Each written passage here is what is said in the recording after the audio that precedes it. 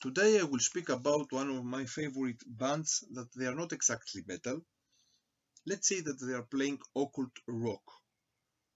Occult rock with some metal influences, because many people they are starting to have a conflict if they are metal, if they are not metal, if they are not, if they are pop or they are not pop.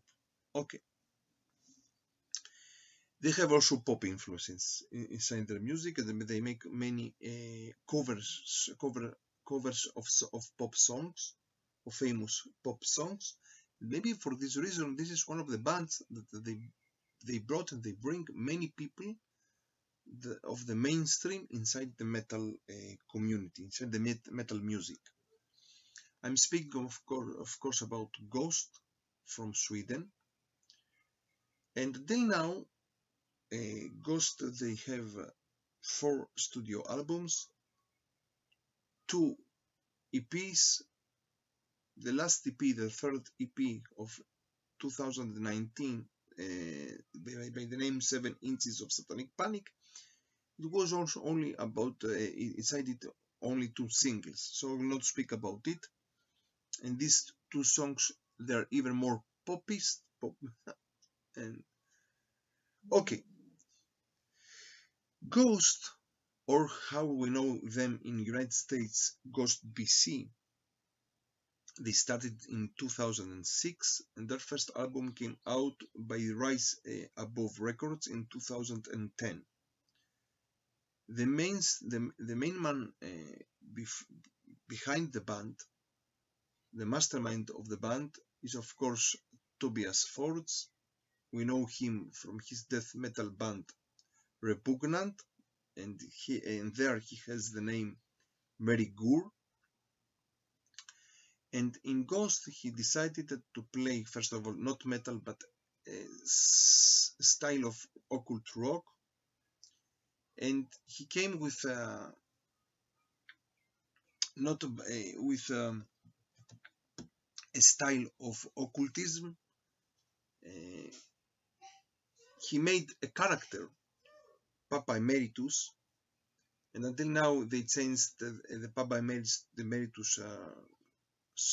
many times. So we have Papa Emeritus 1, Papa Emeritus 2, Papa Emeritus 3. Also, for the fourth album, he made another character, Papa Emeritus Nihil, that he plays only saxophone in their lives, in the concerts. And also for the fourth album, he made the character of Cardinal Copia, that he wants to be the new cardinal, the new Papa. And for the fifth album, maybe, yeah, that will come, he made another character now in these days, Papa Emeritus the Fourth. So, and the other members, they're with their masks, they name them the Nameless Ghouls. And until 2017, we didn't know exactly who was Papa Emeritus, but there were many people that they thought that this is Tobias Forge. But in any case, it became even more clear when some of the members, of the former members of the band, made an issue in the court against Tobias Forge in 2017, and then it became even more known who is Papa Emeritus. Now, some people, they don't know that in the beginning, Tobias, he didn't want to be the singer, he wanted to be only the guitarist, and they came to Messiah Marcolin from Candlemas, ex-Candlemas, and asked him to be their singer, or they came also to J.B. Christopherson, the singer and the guitarist of Grand Mangus, and before of Spiritual Beggars. And when they say no, so Tobias Forge decided to be the singer. Until now, also many people from the metal community, they are very, very excited and they support the band. For example, Phil Anselmo, Metallica, Dave Grohl from Nirvana and Foo Fighters, and of course Fenris from Dark Throne. He was one of the first people that he decided to speak about them, from the first album of them. And until now, they won 3 Grammys. And let's try to make their music, first of all. Their music is very influenced by Rocky Erickson, the occultist rocker of the 70s, from Bach, from Blue Oyster Cult, and of course from Merciful Fate. And let's try to rank their albums from, let's say, worst to best. In reality, there is not a worst album of them. I like every album of them, of their 4 studio albums. So for this reason, I will not speak here about their first EP of 2013, If You Have Ghost, okay, also a cover song of Rocky Erickson, and know about the EP Popestar of 2016. Also, these 2 EPs, there were only songs, pop songs, covers of pop songs. I will speak about their 4 studio albums. So in the 4th place comes for me their second album of 2013, Infestissumam, if I read it correct, spell it correct. A great album with great songs, but for me it came to this place only because it came to this place because of the other albums. Here we have also Gule, Zombie Queen, Monstrous Clock, Secular Haze. Great album. Also here for the United States, they had the name Ghost BC.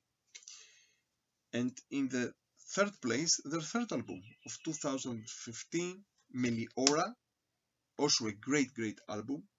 Here we have songs as From the Pinnacle to the Pit, Sheris, if I read it correct, also with the very famous video clip that they won also Grammy for this. He Is, great songs. The cover of the album, it was made by a Polish architect that also he made many covers of metal albums. Inside them also include the 3rd and last album of Possessed until now, that he made also the cover of the 3rd album of Possessed. And in the 2nd place, the 4th album of 2018, Prekele, a great album. For me, it was one of the greatest albums of 2018. I know that many people didn't like this album. They said that it became even more popist. But in any case, I liked it very much. Here also we have great songs: Rats, Faith, See the Light, Miasma, Dance Macabre, Promemoria. Only maybe the last song of the disc of the album, Life Eternal, it was a little bit not so strong for me, but this is a great album. Also in some instrumental songs here, they played a little bit as Opeth. And of course in the 1st place I will put their debut album, their 1st album of 2010, Opus Eponymous. A great album, maybe the most harsh, let's say, album of Ghost until now. A great album. It became so famous because also of Furnace of Dark Throne, and the cover art is a little bit close to Mayhem. Okay, a great album. So from Jerusalem, from Israel, stay metal and stay heavy.